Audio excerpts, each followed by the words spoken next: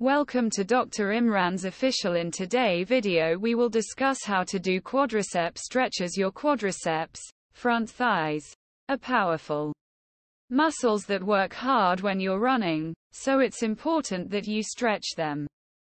Here's what to do. 1. Stand straight. Don't lean forward.